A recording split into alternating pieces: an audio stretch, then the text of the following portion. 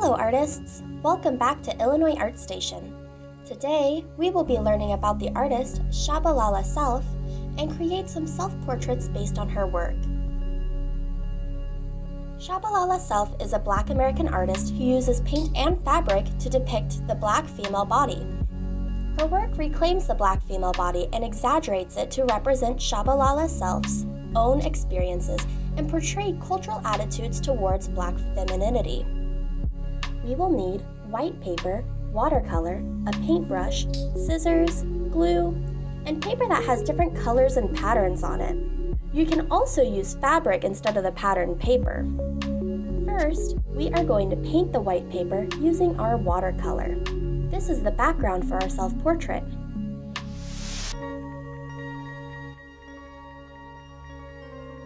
We need to let our paper dry for about 10 minutes. Next, we are going to pick out our patterned paper that represents ourselves. I am choosing these colors and patterns to represent my gender identity. Next, pick out the paper for the base of your self-portrait. I chose this orange paper with a fluid-like pattern to represent myself. When you pick out the paper, flip the paper over and draw a shape that represents you. I am drawing myself with a dress because I enjoy wearing dresses.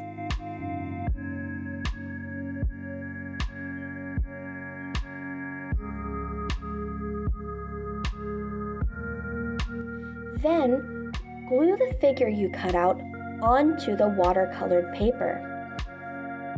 Now we have a basic shape that represents us.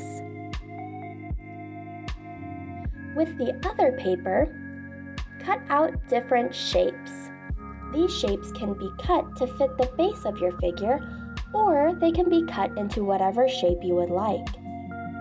Think about the placement of your shapes and what they tell your audience.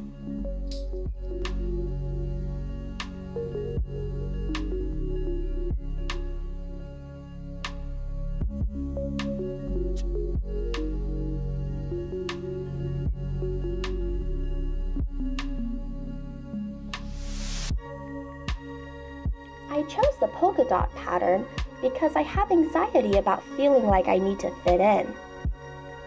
And I feel this anxiety in my tummy, so I placed it on my tummy.